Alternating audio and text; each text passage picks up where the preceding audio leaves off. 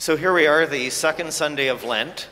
And first Sunday of Lent, we always have a gospel reading which is about Jesus being driven out into the wilderness and 40 days in the wilderness, which on the first Sunday of Lent makes all kinds of sense because it's sort of an explanation for what is Lent, why do we have it, and answer some of those questions about this season. And then by the time we get to the second Sunday of Lent, and for the next 3 weeks, Jesus is now headed toward Jerusalem. And we know how that's going to go once he gets there. His eye, his heart is set on Jerusalem. So by this point in the story, in the Gospel of Luke, he's been going around the villages and teaching and preaching and casting out demons and healing. And he's had a few run-ins with some of the religious officials of his day because, for instance, he healed a woman on the Sabbath. And that was a big no-no. And, people couldn't get past this wondrous healing. They all got all hung up on, he broke the rules, he did it on a Sabbath, and all that sort of thing.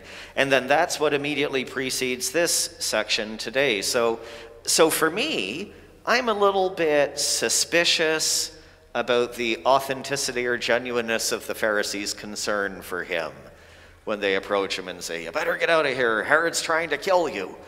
I think, I don't know, were they just trying to get rid of Jesus, shuffle him on to the next village or something? On the other hand, it's a fear and a threat that Jesus needed to take seriously. What had Herod just done to John, right? His cousin. So he needed to take it seriously. But look at his response to Herod. He says, you go tell that fox for me. And he is not going to be diverted from his mission. Nothing is going to throw him off track. He has a clear vision. He has a clear commitment. He has an awareness of what God is calling him to do. And nothing, especially fear of somebody like Herod, it's not going to throw him off track. And I've been thinking this week about, isn't there something in that for us? We can so easily in our discipleship, we can get sidetracked with other little concerns and busyness and all these sorts of things, but we disciples don't ever let fear or fear of other people throw us off track, do we? I love the words of that psalm we had today, right? Isn't it just so clear? The Lord is my light and my salvation. Whom then shall I fear? Who would we need to be afraid of? The Lord is my light and my salvation. The Lord is the strength of my life. Of whom then shall I be afraid? Are we afraid of the Herods of this world? Dare I say it, the Putins of this world? We can see what they can do, but there is a power that is higher and greater and a power of life and love that goes beyond this life. We can't let fear throw us off track in our discipleship. And so there's that first part of that gospel story. And then Jesus, when he's responding to that question, he has this really curious image for himself and for God. A hen. As a hen gathers her chicks under her wings. That is not the image that they wanted to hear or with which they were familiar. You think about all the Old Testament images, and this goes right again to the heart of that issue of what kind of Messiah is he? And he was supposed to be the Lion of Judah. A roaring, ravenous lion, a big, powerful beast. Or the eagle of Isaiah. Or the leopard of Hosea. And what image does Jesus pick? A hen, sheltering its chicks from the fox. I don't know if many of you have much experience with chickens and keeping chickens, and when a fox comes along or a raccoon gets in the coop or something like that, they absolutely scatter.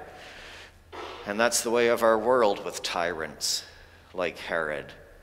They scatter, they divide. They issue dictums about who the good people are and who the bad people are and who's worthy and who's unworthy. But it's not just tyrants.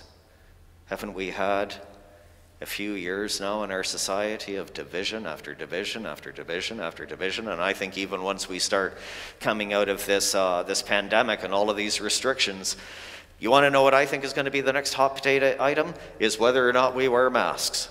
And then we're going to make that into a right-wing versus left-wing thing or some silly stuff. I've always said you want to know, you're not supposed to ever mention politics from a pulpit or something. Want to know what my politics are? I would like to see the party of good ideas. That's it.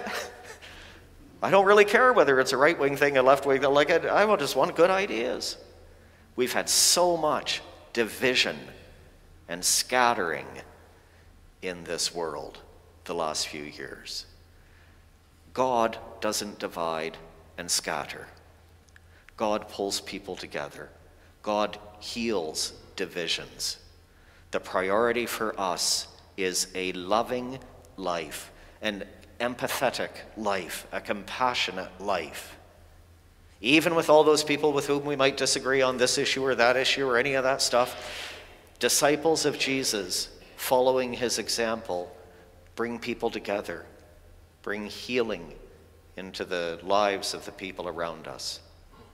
And that's what I see in this text for us, in this image of a hen gathering its chicks. If you think about that image, the hen is giving its life, right, to protect the chicks, like what Jesus will be doing in a few weeks' time, is offering himself for us.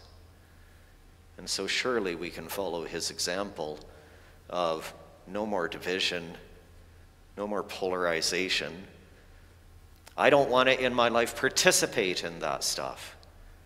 I want to put energy and time and passion into how do we pull people together? How do we heal the divisions in our world? Enough of division and polarization. And so maybe every one of us, perhaps, we need to think about, where are those polarizing voices in my life? Those polarizing forces in my life? What am I going to say no to? I am not going to participate in that. And instead, dedicate our lives, our energies, our passions to healing, to bringing people together, to a witness of what is it to live a loving life. Amen.